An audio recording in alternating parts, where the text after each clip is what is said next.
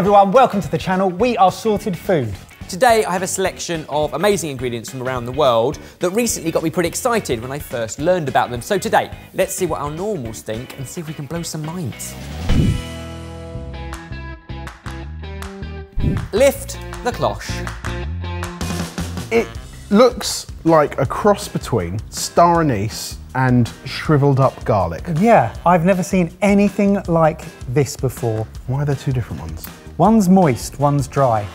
Correct. These particular ones we bought in their dried form and then we hydrated them so that you can have a little bit of a lick and a nibble of the wet ones. Right, Let's cheers. try this. Really acidic, gets you in the glands. It's really recognisable, but I can't put my finger on what it is. They eat like a sun-dried tomato in texture, and they taste vinegary. Yeah, it's vinegary. The smell, though, is more like fig or raisin, like dried fruit. This is kokum. It is a member of the mangosteen family. So on the tree, it tends to be a reddish fruit, and as it ripens and then as it's dried, it becomes more purpley and darker in colour. Where in the world do you think it comes from? See, I think mangosteen and think tropical, but it's not a mango. No, it's different from But I do think it's from a tropical environment. I'm going to go Asian. Very broadly Asian. Yes, very broadly Asian. Fine, I'll go South American then. Jamie, you're definitely more right. So when we were looking at mangosteens, we were thinking sort of Malaysia, Indonesia. These, the kokum, southwest India. Okay. When we were trying them, it reminded us of tamarind. Okay. That Yep. kind of sour fruit that Yes. you might add to otherwise creamy coconut-based curries. Let's give you one of those. Ooh. So what we have prepared for you is a delicious coconut-based Goan-style curry, crammed with various seafoods, some mussels, some scallops and prawns. But what we did was soak the kokum and then blend them up and stir it through so you get that kind of sourness where otherwise you might use something like tamarind or lime. Well, first off the bat, the smells are amazing, and I ain't ever seen rice like that. No. And I cannot wait to eat that. This is fragrant with a capital F. Yeah, it's effing fragrant. Cheers. Rude git. Oh, wow. That is peppered.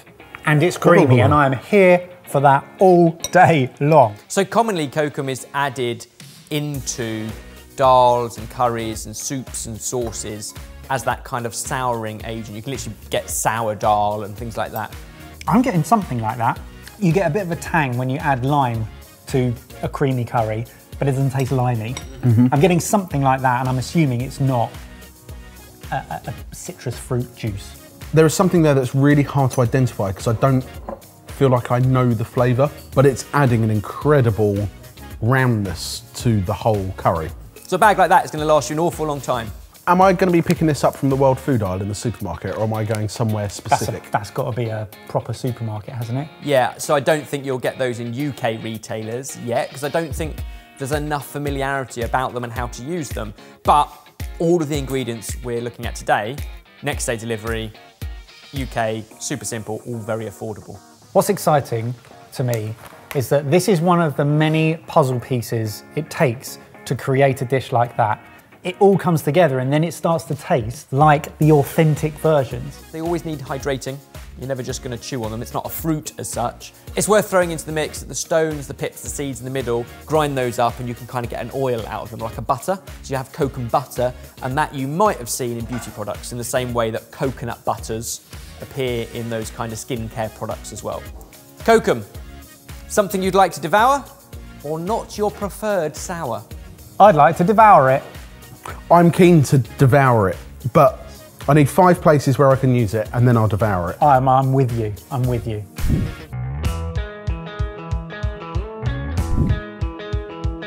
They are long. Oh, that was slimy. It smells pickly. These particular ones are pickled and have got a heat to them as well, a little bit of chilli in there. Cheers. Cheers. Why did I pick such a long one? They just taste exactly like a pickle. Basically, Yeah, it's It's not, got it's not dill pickle, is it? No, No. it's definitely got some heat to it as well. It's got a bite to it, in the same way that you'd expect from a pickled cucumber. Cucumber being predominantly, that bit is Water. not put in. what else holds a lot of water? The ocean. A lake. A bath. that is green and could be sliced. Pepper. Is cactus. Cactus paddle, i.e. the leafy, fleshy part of a cactus. Wow. Okay. I did not see that coming. No. Where in the world do you think it's from? Mexico. Yes, Mexico. Oh, great, excellent. We don't would need to be go my any further. guess. Yeah, cool. Genuinely, I might be on the verge of having my mind blown. Yeah, I've never heard of eating cactus before. I can imagine steak in a taco with a sauce, like a creamy sauce, and that on top. That would work really well together. Yeah, in fajitas, like all sorts of stuff. Would you like to try something pretty similar? Kush.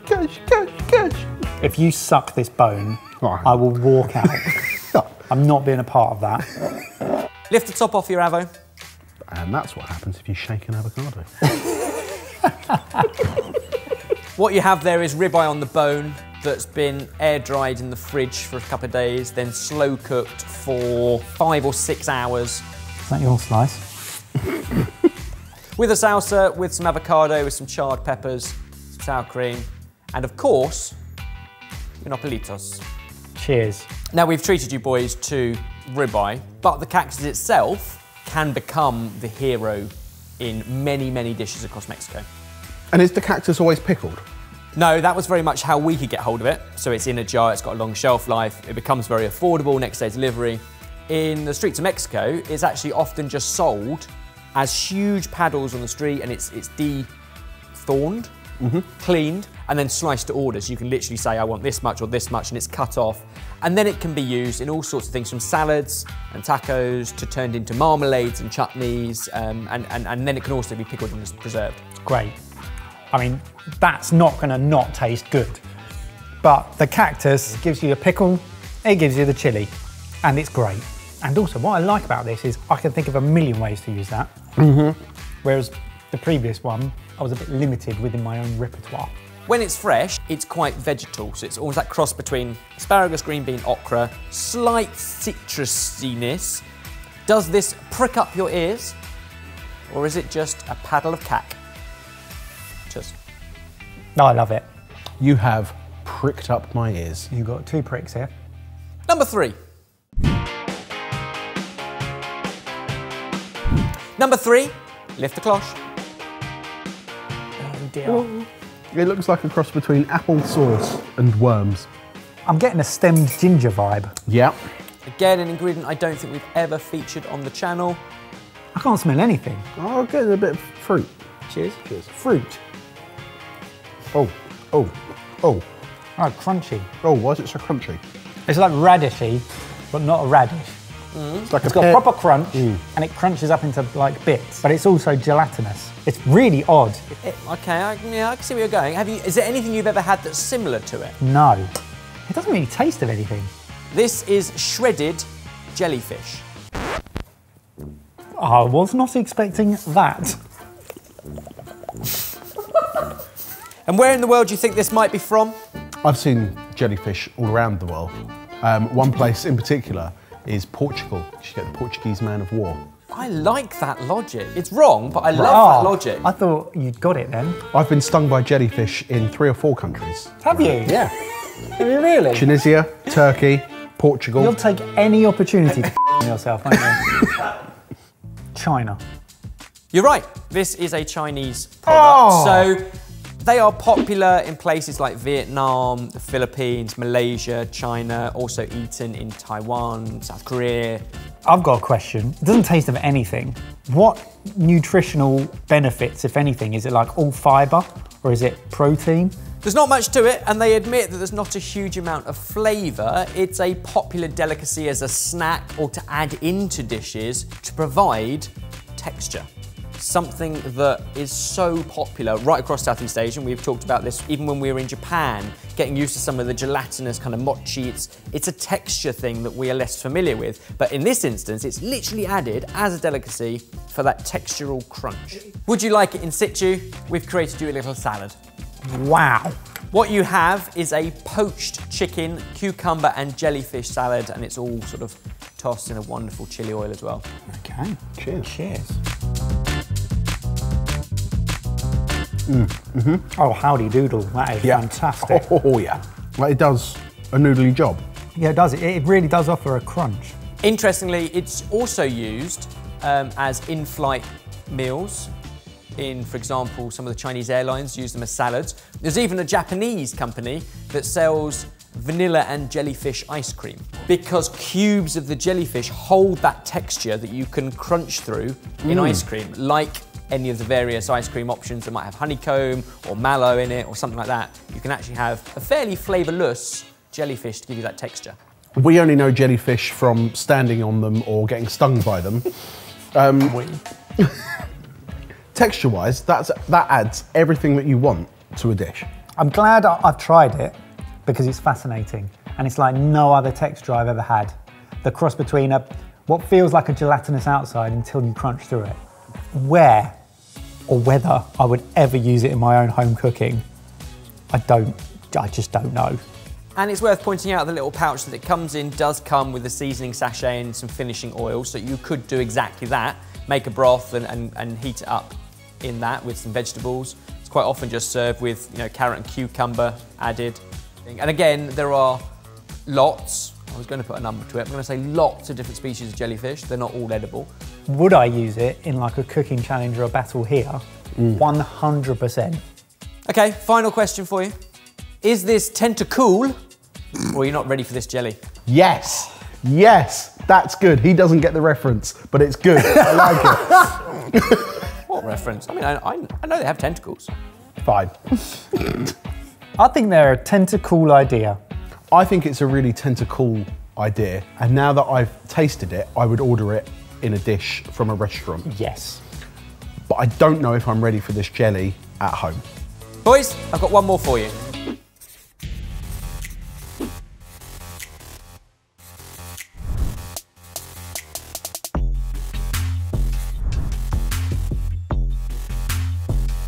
Lift the cloche carefully on number 4. Yay! 2 different versions of the same thing. Have a sniff, have a taste, and see if you can work out what this highly celebrated drink is. One came in a bottle, one came in a can. One's cloudy, one's darker. Yeah. Cheers. Cheers.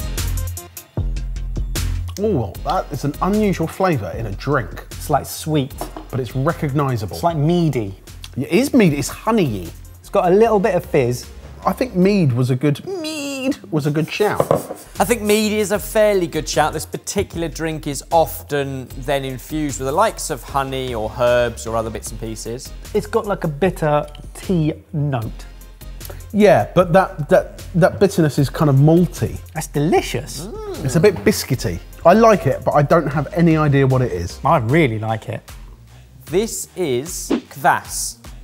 So kvass is a slightly fermented cereal-based drink. So low alcohol, might have a % or 2. And then once it's finished, sometimes it is infused with fruits or berries or honey sometimes, which is what you're possibly guessing from some of those. And traditionally it would be made from the likes of rye bread. Interesting. So you soak the rye. That's what it tastes like. Yeah. It tastes like rye. It tastes like a Reuben sandwich.